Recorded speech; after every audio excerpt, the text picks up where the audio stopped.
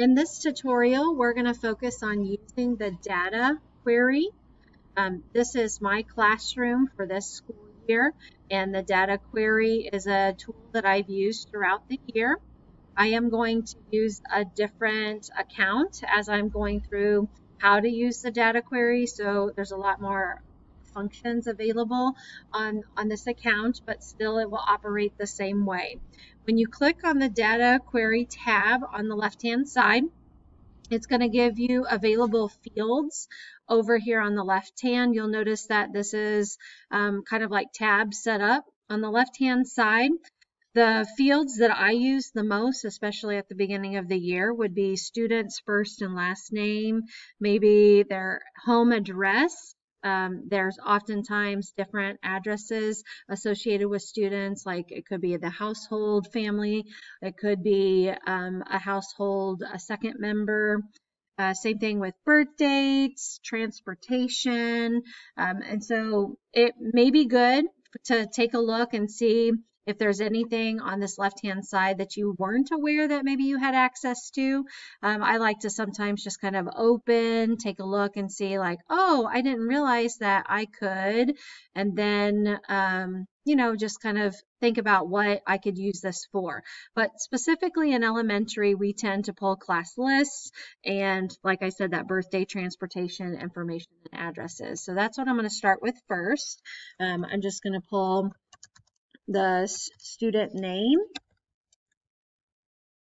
And when I type in just student and do a search, I see some of the fields that are available for me. So like we have first name, last name, middle name.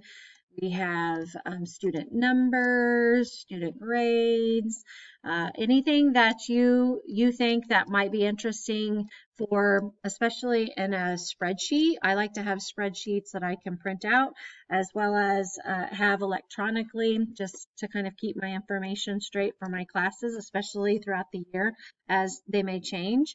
What you'll do is once you find the fields that you want, then you can decide, okay, well, I want this first name, so I'm just going to drag it over to this second column here.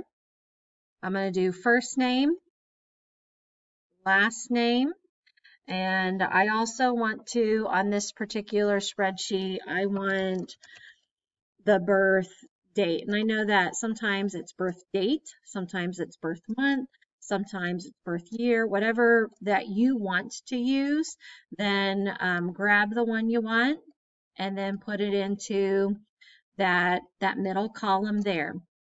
Sometimes though what will happen is you will grab a field that has no information. And so when you're looking for some of the fields, you may find that they're empty or there's nothing in that. That's easy, and it's good that this data query allows you to see the results as you go. So right now I have my fields. If I go over to the tab that says results, it'll give me a look at what information is in each of those. And if I have any empty, then I can just remove them off and delete them so I don't waste the space. So right now I do have first names, I have last names, and I have birth dates.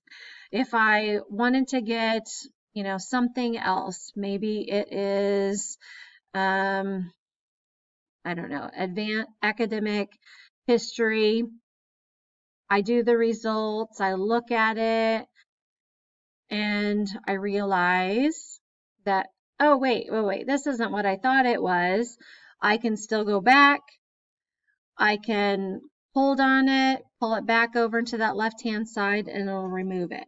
Once I found what I want for the data that I'm specifically looking at, when I go to the results category, I'm looking for those empty fields. Now I'm ready to export. When you're looking at the results, down in the bottom right-hand corner, you'll see that you can, one, go right to the printing, or two, you can go to the exporting. When you export, what I like about the exporting, like I said, is that I can have a digital document that I can have access to, no matter what device I'm using. So I typically have some type of a spreadsheet. I use the Excel. and then it'll export to wherever I want that location to be.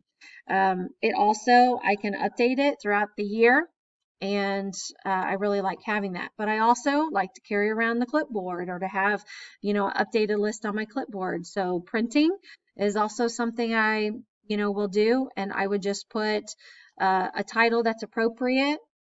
Typically, I keep it on the grid, and I'll have some of the other settings like headings and page numbers available and just print it. So that is how to use the data query, which I find really helpful, especially at the beginning of the year.